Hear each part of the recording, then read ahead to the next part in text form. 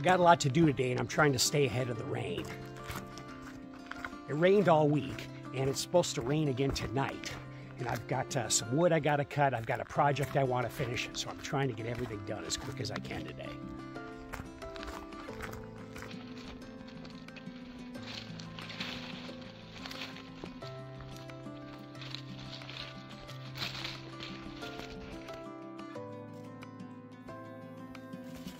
When you're living off-grid, you're continually looking for ways to simplify life using what's available. Today I've got a project I'm going to share with you that I'm pretty excited about.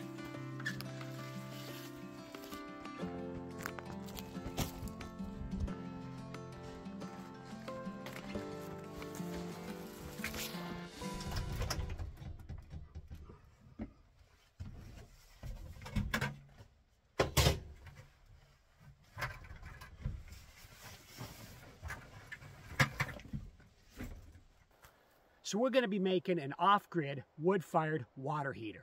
And this is pretty important to me because right now, this is what a shower looks like. The idea is to be able to heat 5 gallons of water at a time using a standard 5-gallon bucket. If that doesn't work, we'll have to use the modified bucket. Here, the cold water will exit the bottom of the bucket. It'll go through the heating coils and come back into the top of the bucket. We'll get a constant circulation going. The problem with using the modified bucket is we'd have to disconnect the hoses from both the bottom and the top in order to use the hot water.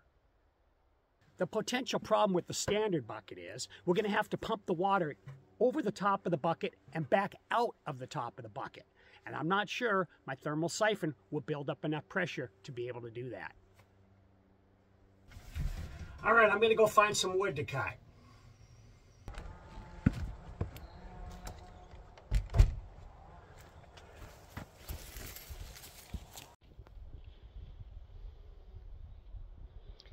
Well, you can see I got a lot of options here for wood.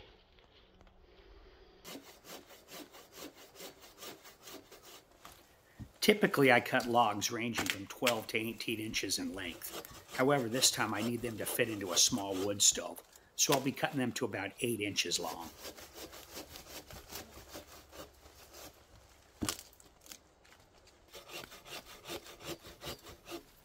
I like cutting logs right in the middle of the woods. That way there's no mess to clean up.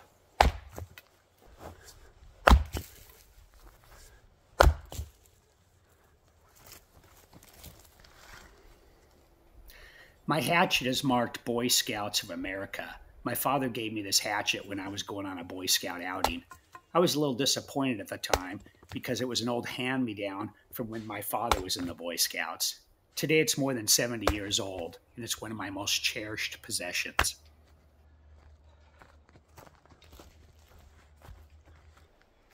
So I got a bit of a dilemma.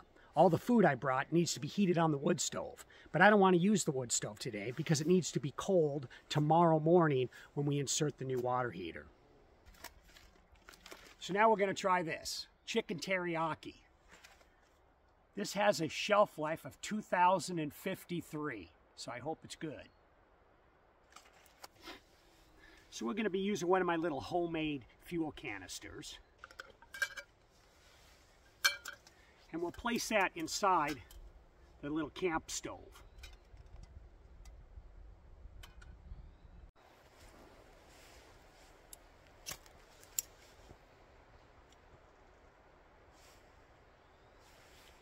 Now this time we're using denatured alcohol, so you can't really see the flame when you use this, so you got to be really careful with it. And yes, that's burning right now, even though you can't see any flame.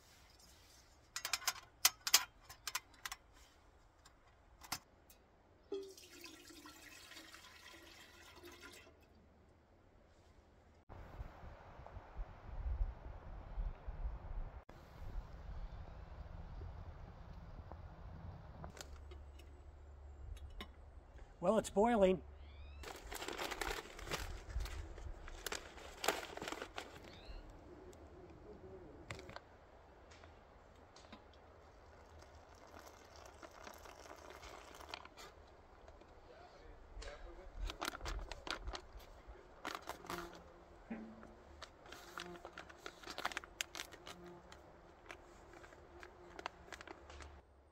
Well, it's been 5 minutes. Let's give it a try.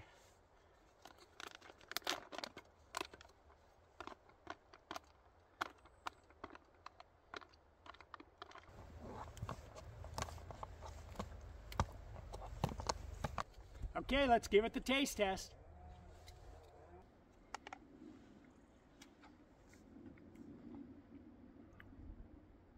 That's actually quite good.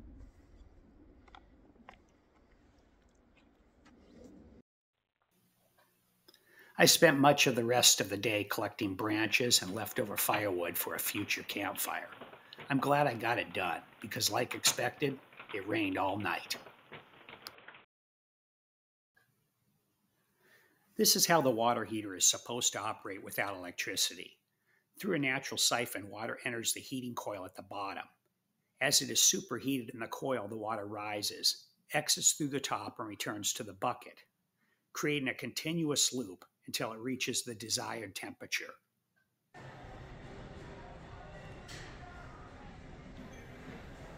My project started at the Home Depot. This was supposed to be a prototype, but when I saw the price of copper tubing, this quickly became a working model.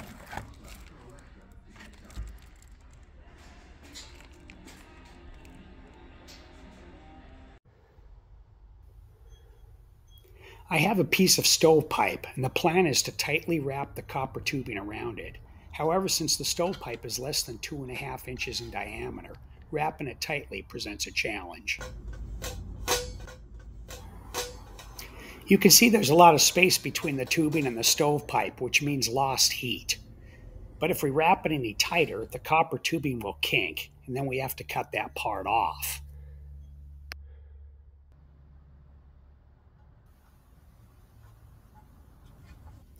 The heater hose can't handle the same high temperature as the copper coil.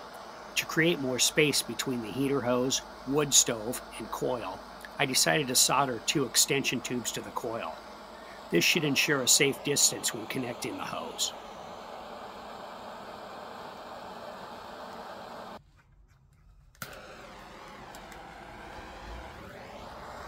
Soldering is quite fascinating. When you apply the flux with the small brush, it effectively draws the melted solder into the joint, welding the pipes together and ensuring it becomes watertight.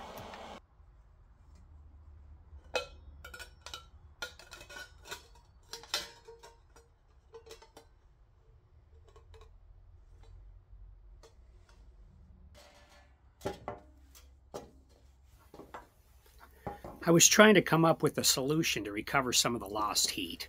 I think the answer lies in encasing the tubing with a metal sleeve. This setup would essentially form a miniature oven where the water could be superheated as it pumps past the stovepipe.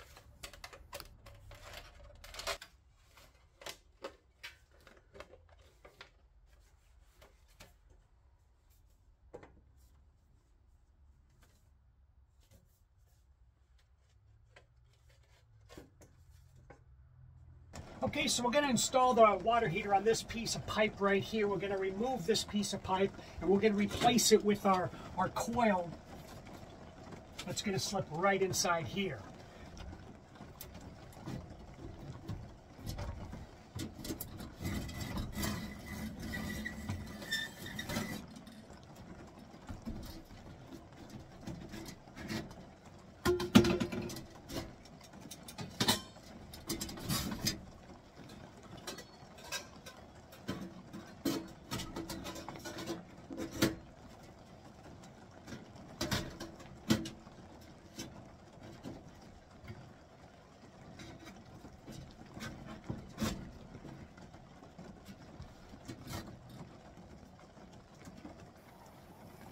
After leaving the window open, I placed a fireproof concrete board in the window frame. The stovepipe passes through the board with a fireproof sleeve inserted to seal the hole.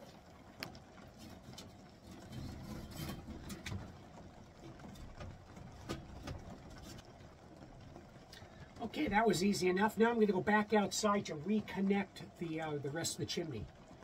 Now we want the bucket of water needs to be at least as high as the coil. And I think we can have it anywhere we'd like above the coil. We just got to make sure it's at least as high as the coil.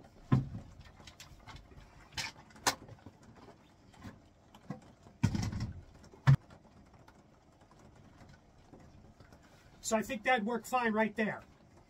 Now we're going to hook up the heater hose. This is good for about 300 degrees, so this should be fine. We've got to make sure that the cold end, which is on the bottom, goes all the way to the bottom of the bucket, and we want the hot end to go to the top of the bucket so we can get the rotation of the water through.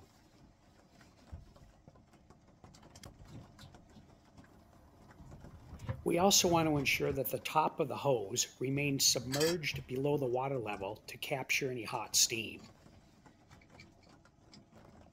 Okay, I'm going to go outside now and get some water. I'm just going to use rainwater for this test. I don't think it's important that it's potable water or not.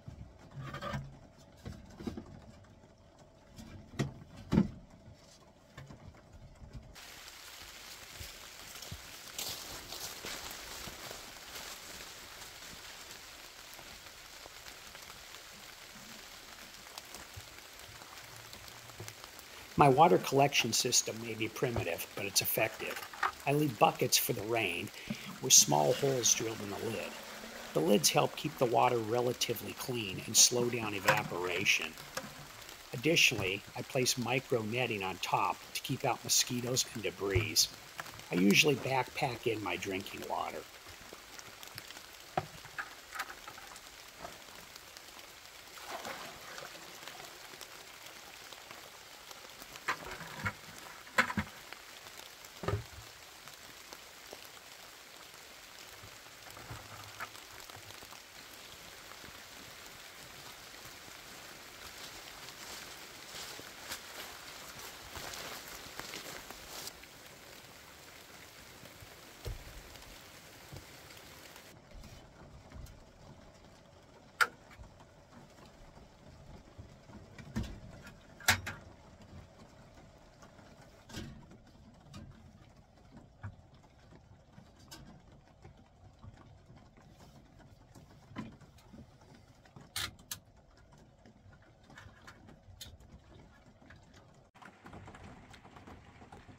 So it looks like the water temperature is about 44 degrees.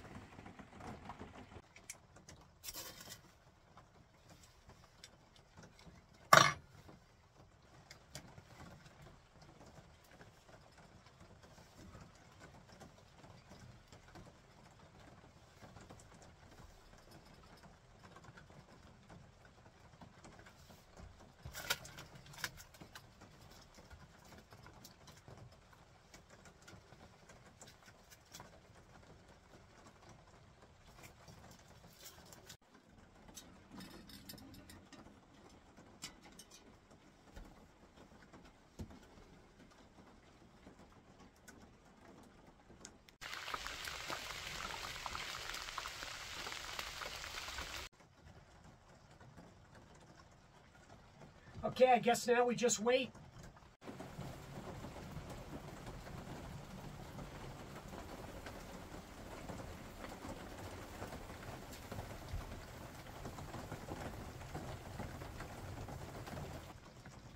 So you might be asking yourself, why do we have this contraption set up when all we'd have to do is heat the water right on the stove?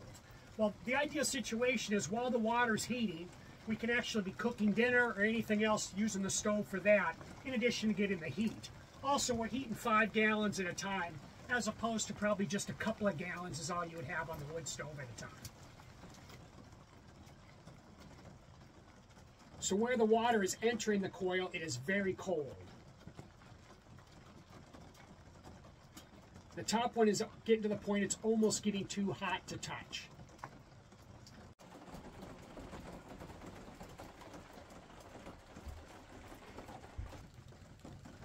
Well, it seems to be working. I can hear the water cycling through. I think while I'm waiting, I might as well make a late breakfast or an early lunch.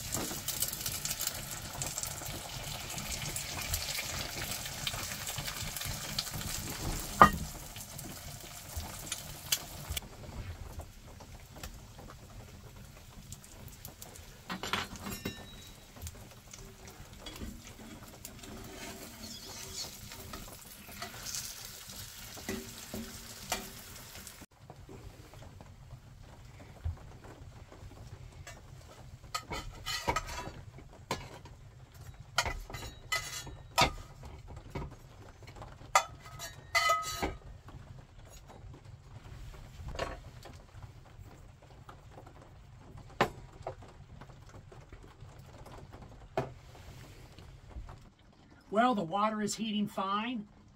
The bucket's getting warm. What a great time for lunch.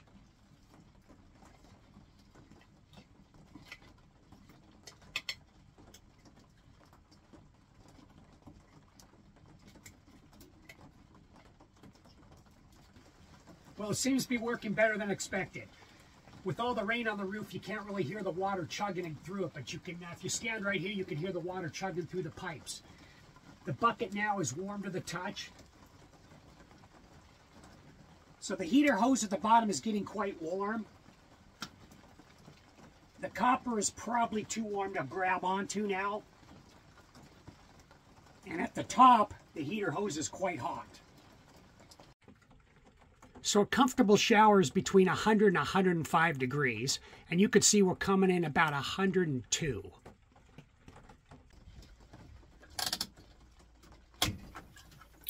The ideal situation is to remove one heated bucket of water and then replace it with a cold one, ensuring a continuous hot water supply.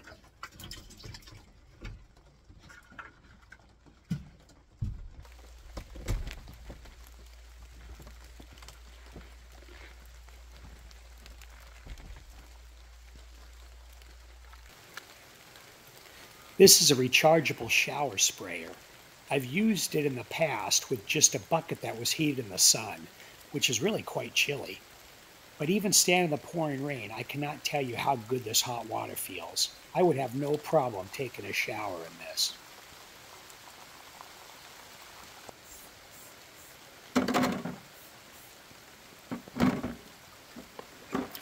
I've never had a problem washing dishes in cold water, but it sure feels nice to wash them in hot water.